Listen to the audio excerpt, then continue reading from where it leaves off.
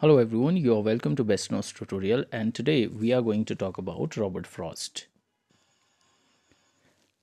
Robert Lee Frost was his complete name and full name. Robert Lee Frost was an American poet. तो पहली चीज़ तो ये है कि American poet थे. He was born on 26 March 1874, San Francisco, California, United States. He also got Pulitzer Prize for Poetry in 1943 and United States Poet Laureate 1958 and Bollington Prize 1963, and he died on 29 January in Boston, Massachusetts. Let's talk about his personal life facts. तो उनकी personal life की facts के बारे में बात करते हैं. Robert Frost personal life was plagued bye grief and loss. तो उनकी जो पर्सनल लाइफ है वो बड़ी दुख भरी रही. In 1885, when he was 11, his father died of tuberculosis, leaving the family with just $8. तो उनके फादर की जो डेथ हुई थी वो ट्यूबरक्लोसिस से हुई थी एंड मदर की कैंसर से हुई थी 1900 में. So you can remember these two disease क्योंकि ये पूछ ली जाती हैं टीजीटी पीजीटी लेवल में. In 1920, he had to commit his younger sister Jenny to a mental hospital where she died 9 years later. और उनकी जो सिस्टर थी उसकी भी डेथ हुई थी. And later we can say Frost wife Elina also experienced bouts of depression. और उनकी जो वाइफ थी तो आप देख सकते हैं कि उनकी लाइफ बिल्कुल ही दुख भरी रही. And only Leslie and ARMA outlived their father. Frost's wife, who had heart problems throughout her life, developed breast cancer in 1937 and died of heart failure in 1938. 1938 में उनकी वाइफ की भी डेथ हो गई थी. So if we talk about his works, one by one we will see them. Later we will discuss his works in detail, but first we can see the name of the works only. तो उनके कुछ works हैं जैसे The Road Not Taken as featured in Mountain Interval.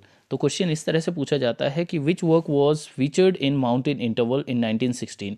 1916 में mountain interval में कौन सा जो उनका वर्क था वो फीचर्ड हुआ था. I was checking out the previous year paper and एक क्वेश्चन आया था आपका अ बॉयज़ विल या नॉर्थ ऑफ बॉस्टन से. ओके तो जैसे मेंडिंग वॉल दिया था I think there was a question that mending wall was published in north of Boston or a Boysville. तो इसी तरह के क्वेश्चंस आप लोगों को पूछे जाते हैं. सो have attention here. So 1913 and 1914 में उनके दो कलेक्शन पब्लिश हुए थे. First was a boys will London, David नट ने इसको क्या किया था, पब्लिश किया था. And second is north of Boston, ये भी लंदन में डेविड नट ने. इसके अंदर काफ़ी सारी पोइम्स आई हैं बट विच आर इम्पॉर्टेंट वो आपकी हैं after Apple picking, the death of hired man and mending walls. Second 1916 mountain interval जो अभी हमने बात की थी ऊपर, उसी में आप लोगों की क्या आई थी, the road not taken poem I थी. Birches out out and the oven bird. Birches के बारे में हम पहले पोइट्री वाले सेक्शन में भी पढ़ चुके हैं but we will see here to. Selected poems New York halt 1923 में, और इसमें 1933 में जो था वो रनवे उनकी पोएम आई थी. तो ये 3-4 हैं उनके जो कलेक्शन है वो आप लोगों को ध्यान रखना है. एक तो माउंटेन इंटरवल हो गया, नॉर्थ ऑफ बॉस्टन हो गया, अ बॉयज़ विल हो गया. ये कुछ पोएम्स हैं, इन्हें आप लोगों को याद रखना है कि किस में कौन सी पोएम आई थी.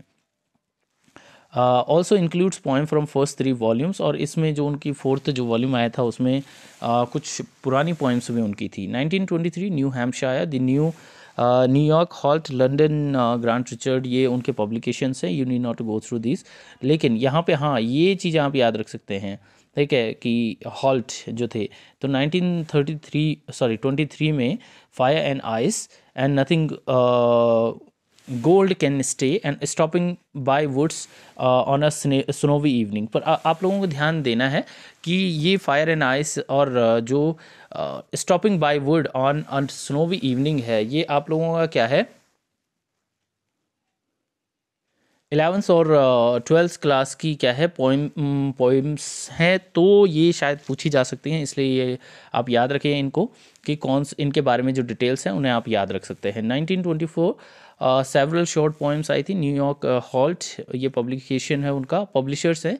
1928 and then 1928 waste running book, New York halt, acquainted with the night, ये उनका वर्क था.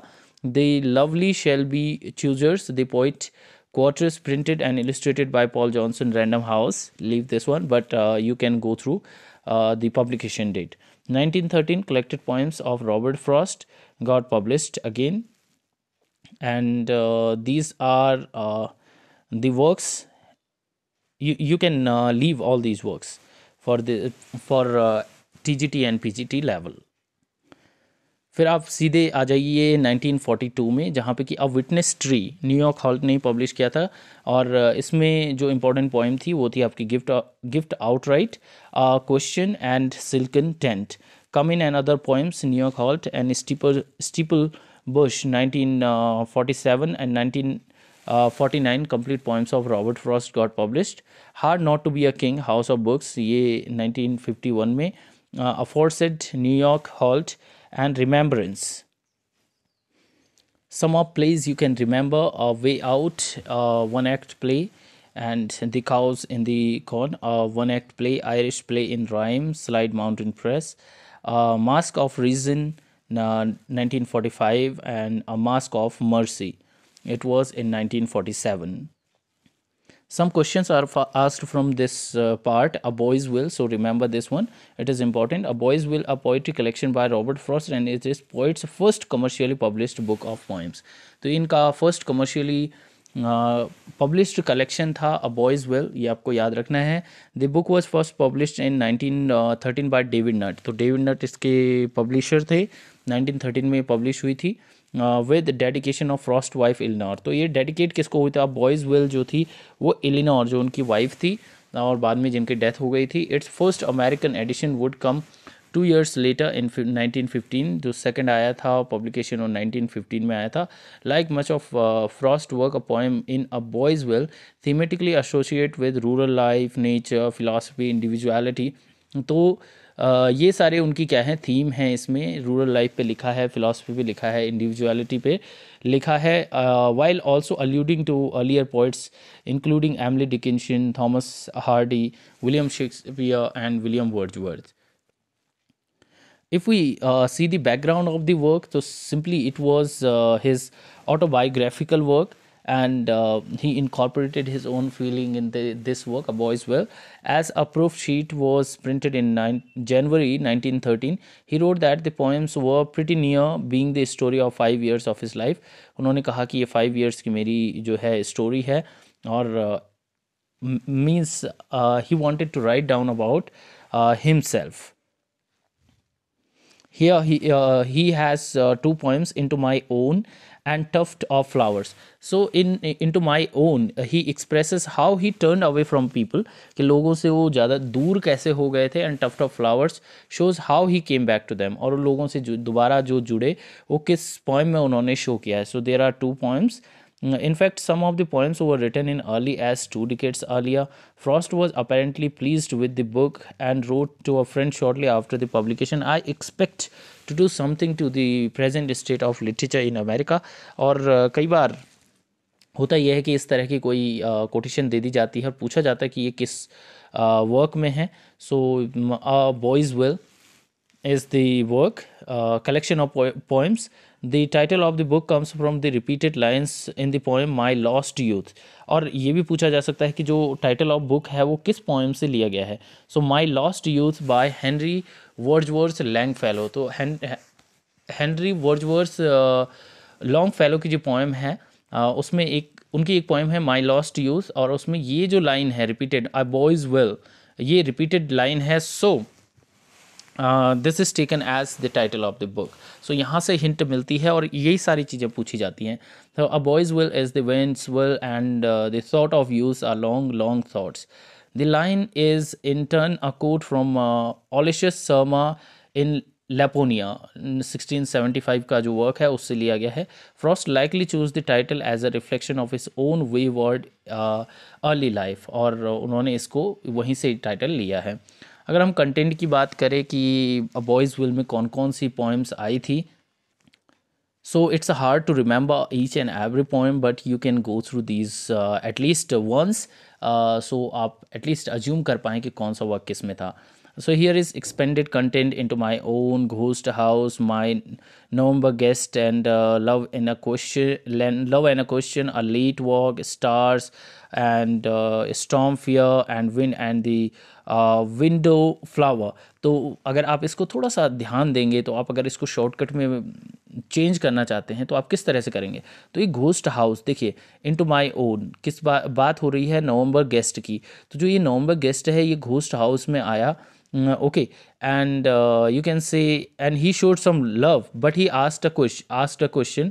जब उस घर के आसपास क्या हो रहे थे, हम वॉक पे जा रहे थे, and because it was a ghost house you can make shortcut like this. So there were some stars, okay, and storm fear, और अचानक क्या होने लग गई, जो स्टॉर्म आना शुरू हो गया, विंड एंड विंडोज फ्लावर्स, और जो विंडो हैं उन पे क्या हो रखी है, फ्लावर्स। तो this is a ghost house.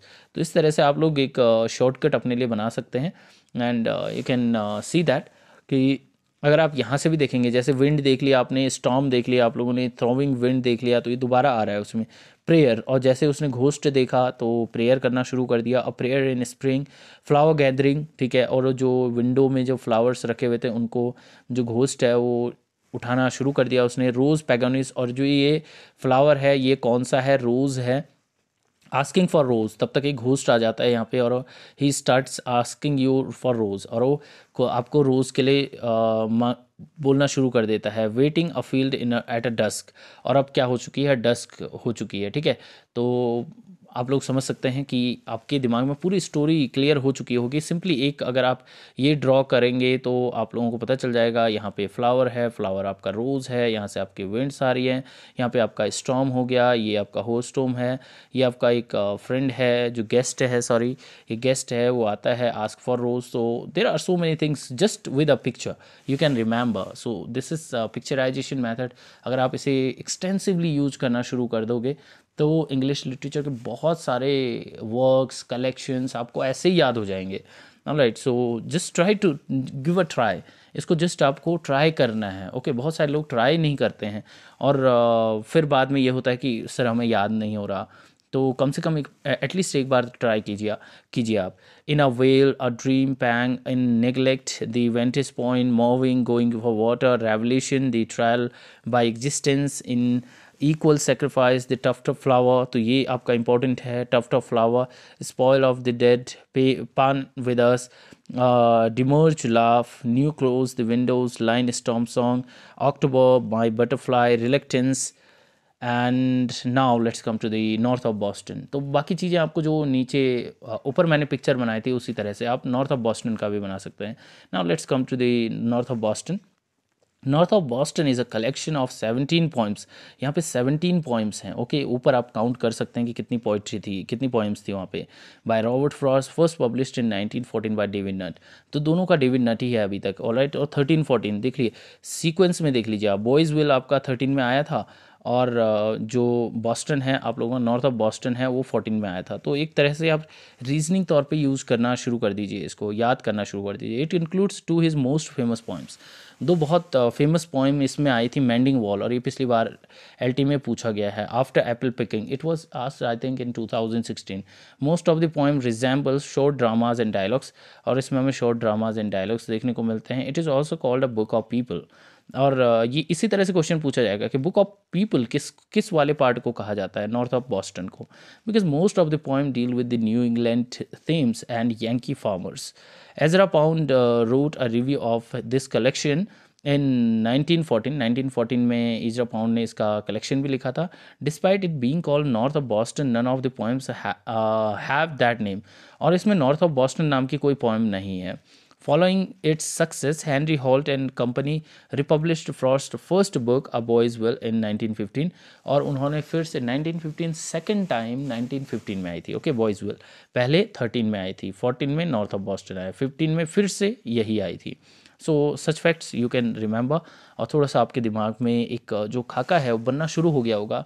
बाकी रिपीटिशन आपके हाथ में है, जितना रिपीट करेंगे उतना ज़्यादा आप लोग कर पाएंगे। और दूसरी चीज़ ये है कि पिक्चराइजेशन मेथड हो गया आपका, या आप कार्ड सिस्टम हो गया, कार्ड्स को बहुत एक्सटेंसिवली यूज कीजिए अगर आपको बहुत सारे फैक्ट याद करने हैं कम टाइम में। तो लिस्ट ऑफ पॉइंट की बात करते हैं तो पास्चर, पास्चर हो गया, मेंडिंग वॉल्स हो गया, तो एक पास्चर बना लीजिए, ठीक है। और यू कैन से, और इंट्रोडक्टरी पोएम भी है ये, कौन सी, pasture, mending wall, the death of a hired man, the mountain. Okay, तो आप देख रहे होंगे कि ये आपका एक बड़ा सा फील्ड हो गया, यहाँ पे आप लोगों का एक आप क्या बना सकते हैं, माउंटेन बना सकते हैं, एंड यहाँ पे एक डेड बॉडी बना सकते हैं। Okay, dead body, then home burial, तो इसको घर में ही क्या कर दिया, इस डेड बॉडी को दफना दिया घर में, होम बरियल। ये पूछी जाती है किस में, ठीक है, इंपॉर्टेंट पोइम है। 100 कॉलर्स।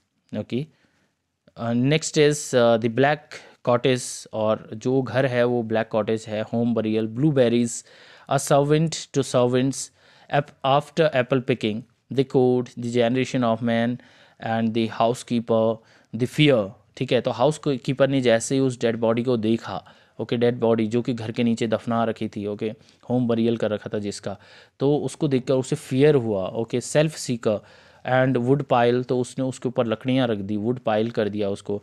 एंड गुड आवर्स, अब वो क्या है, डर से मुक्त हो गया, तो you can say that it was good hours. So in this way both the collections you can remember. अब कुछ पोइम्स हैं। After Apple picking, after Apple picking is a poem bye American Robert Frost. Is obvious fact, it was published in north of Boston, north of Boston में ये publish हुई थी। And Frost second poetry collection, the poem does not confirm strictly to a particular form, दो it is loosely iambic pentameter में use, iambic pattern pentameter use हुआ है। And the poem describes a pastoral scene of New England life in autumn, characteristics of Robert Frost's early life. The narrator is recalling his day spent picking apples on a ladder as he falls asleep. तो इसमें कहानी है कि एक ladder पे क्या हो रहा है, वो सो गया है सेब तोड़ते हुए, right. So scholarly interpretation of the poem often focuses on themes of sleep, dreaming, and the somber conclusion to the piece, in which the narrator wonders if his oncoming sleep is normal slumber or long sleep. Next is it has 42 lines, और इसमें 42 lines हैं. The Death of the Hired Man. The Death of the Hired Man is poem by Robert Frost. Although it was published in 1914 with other Frost poetry in North of Boston collection, critic Harold Bloom noted that the poem was written in 1905 and 1906. तो publish तो ये 1914 में हुई थी north of Boston में, लेकिन लिखी ये जल्दी गई थी.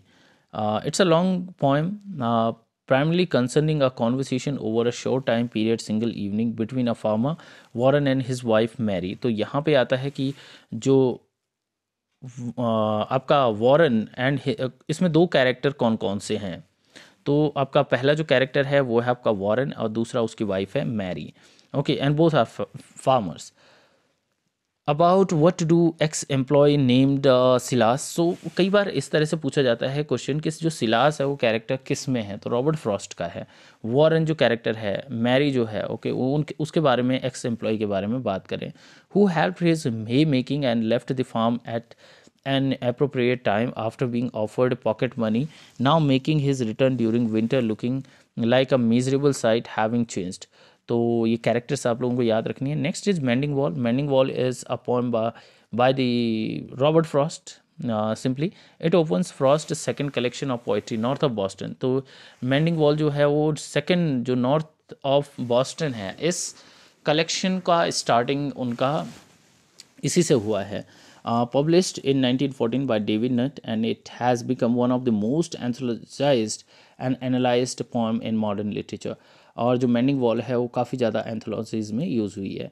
It was at the first farm of dairy. तो ध्यान रखना आपको कि ये डेरी का है, ठीक है, फार्म जो है डेरी का है. मेंडिंग वॉल में अगर कैरेक्टर बात करें हम तो डेरी है.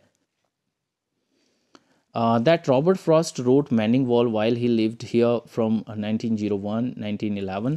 Like many of the poems of north of Boston, Manning Wall narrates a story drawn from rural New England. तो इसमें स्टोरी किसकी है, रूरल न्यू इंग्लैंड से है. The narrator a new England farmer contact his neighbour in spring to rebuild the stone wall between their to farms.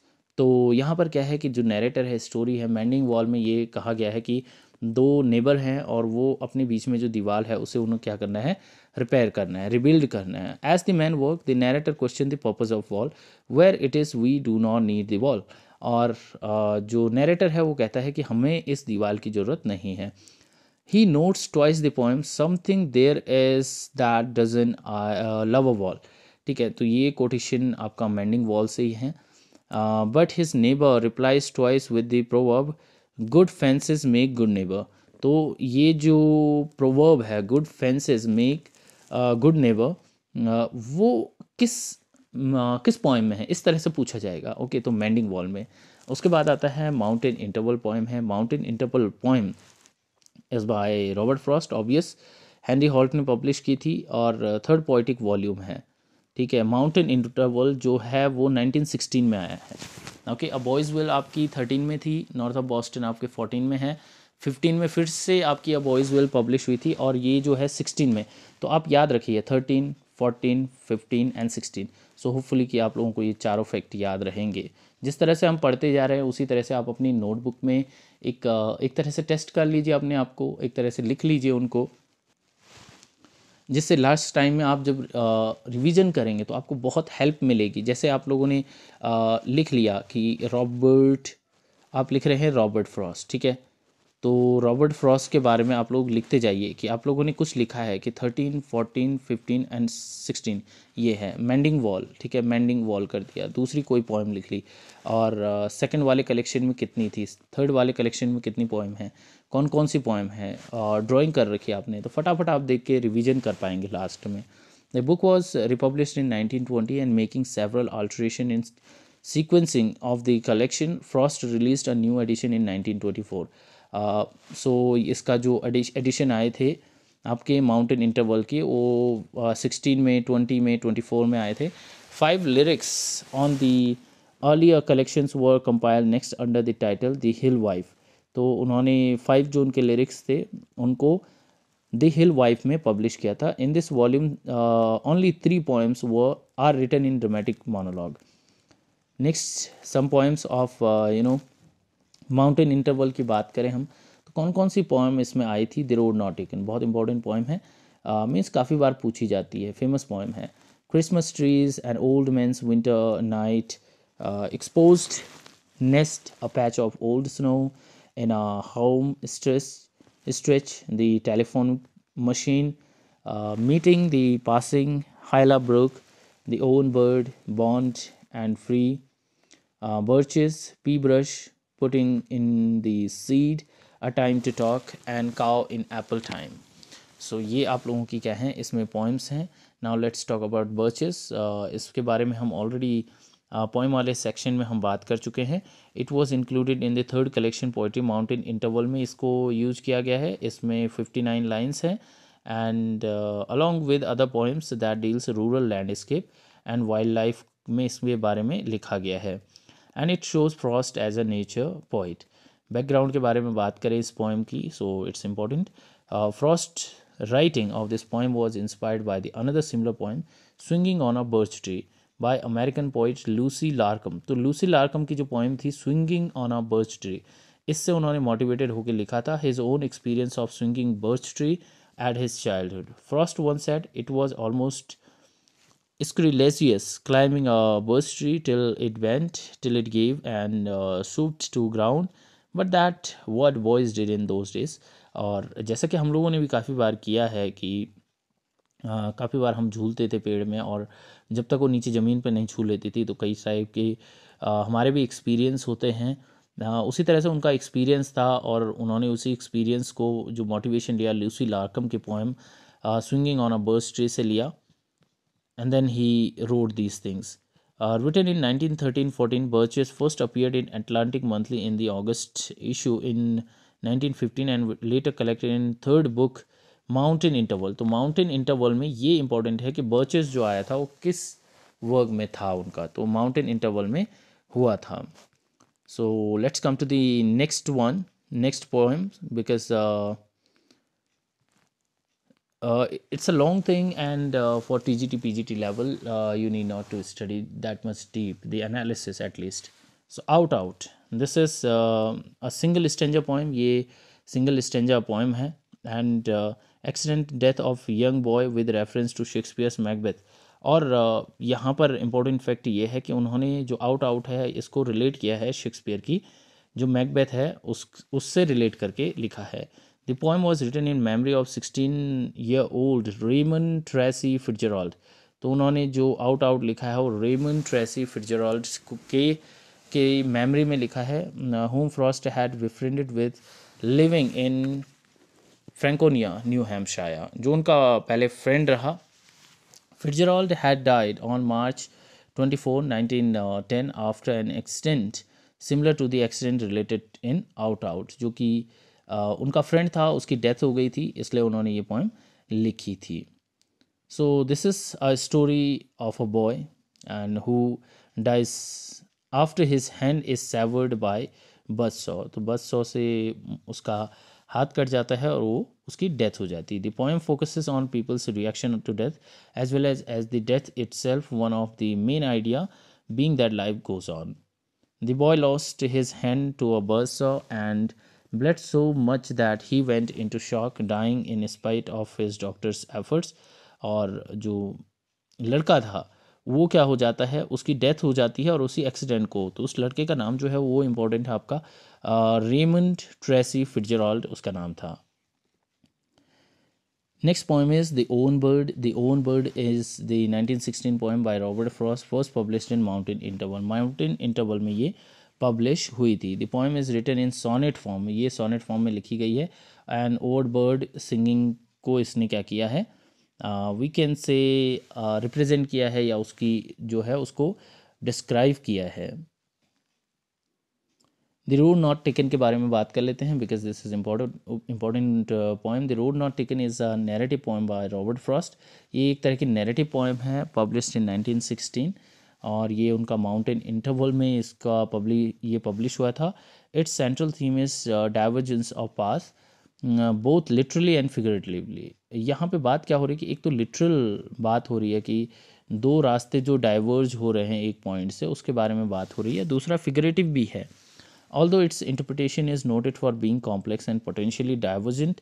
और इसकी जो हम इंटरप्रिटेशन है इस पोएम की वो भी बहुत डाइवर्जेंट है। The poem consist 4 stanzas of 5 line each. इसमें 4 स्टेंजा है और 5 जो लाइन है एक स्टेंजा में है। और राइम स्कीम की बात करें तो ए बी है। The first line rhymes with the third and fourth and the second line rhymes with the fifth. The metre is basically iambic tetrameter. उन्होंने टेट्रामीटर यूज़ किया है with each line having 4 to syllable feet, though it almost every line in different position and iamb is replaced with an anapist। so rhythm की बात करें इसमें, so the row not taken reads naturally or conversationally, beginning at a kind of photographic depiction of quiet moment in yellow wood। सो जब हम इस poem को पढ़ते हैं तो हमें एक कॉन्वर्सेशन टाइप दिखाई देती है या हम इसे फील करते हैं।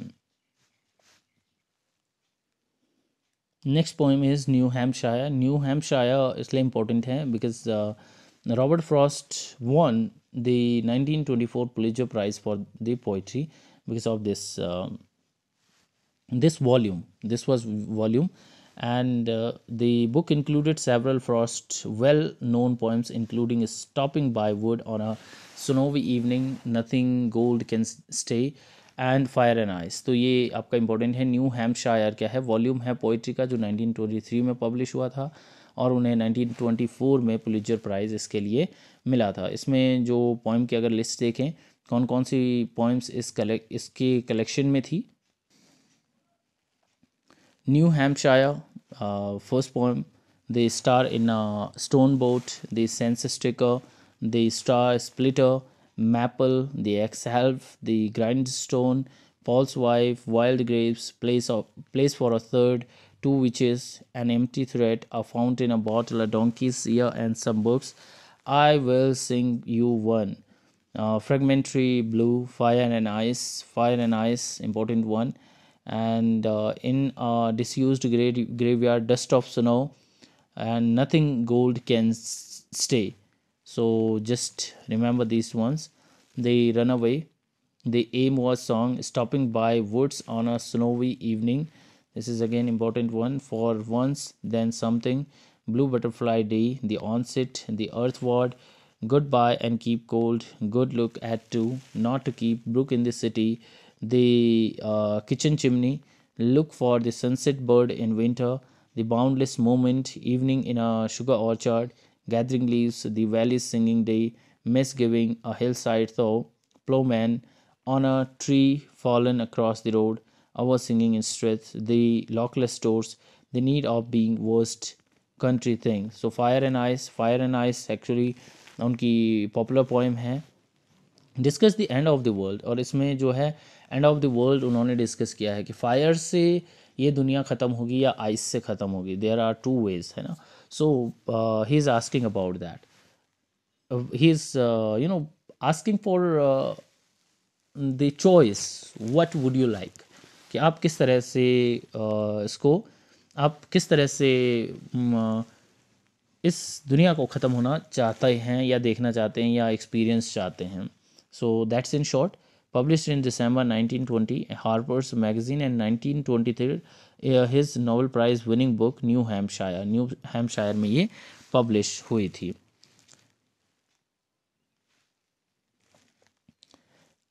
Second thing about this, he got motivated about this poem Fire and Ice. वो इंस्पायर हुए थे कैंटो 32 ऑफ डांटेस इन्फर्नो. उसके उससे उन्होंने वो पढ़ा था और उसी से वो मोटिवेटेड होकर उन्होंने लिखी थी ये poem. Worst offenders of hell, the traitor, are submerged up to their necks in ice, while in fiery hell, a lake so bound with ice, and it did not look like water, but like a glass, right clear, I saw, where sinners are preserved in ice. तो उन्होंने जब ये lines पढ़ी थी तो as a poet I can also tell you that whenever we read something, we get motivated, then we try to write down about that thing. Now next one is Nothing Gold Can Stay. So Nothing Gold Can Stay is a short poem, and Nothing Gold Can Stay. It is a short poem written in 1923 and published in the Yale Review in October of that year. और ये भी new Hampshire में publish हुई थी first. The poem is featured in both 1967 novel The Outsider by S.E. Hinton and the 1983 film adaptation, first recited aloud by the character Ponyboy to his friend Johnny. तो ये दो इसके adaptation भी हैं. आप लोग याद रख सकते हैं कि जो बाद में इसका फिल्म अडेप्शन जो 1983 में हुआ था, वो उसमें जो एक कैरेक्टर पॉनीबॉय है वो इसको अपने फ्रेंड जॉनी को सुनाता है. Stopping by wood on a snowy evening. Stopping by wood on a snowy evening is a poem by Robert Frost, written in 1922 and published in 1923 in New Hampshire. The New Hampshire volume ये publish हुई थी. Imagery, personification and repetition of the prominent is in this work. तो हम देखेंगे imagery और personification इसमें हमें देखने को मिलता है. And in a letter to Louis अटमेयर, Frost called it my best bit for remembrance. और उन्होंने अपनी पोएम के लिए, अब इसी तरह से क्वेश्चन पूछा जाएगा कि my best bit for remembrance Robert Frost ने अपनी किस पोएम के लिए बोला था. So it was the same poem. Frost wrote this poem in June 1922 at his house, Shaftesbury, Vermont. He had been up the entire night writing this long poem, New Hampshire, and had finally finished when he realized morning had come. तो सुबह रात से लेके सुबह तक वो इसको लिखते रहे.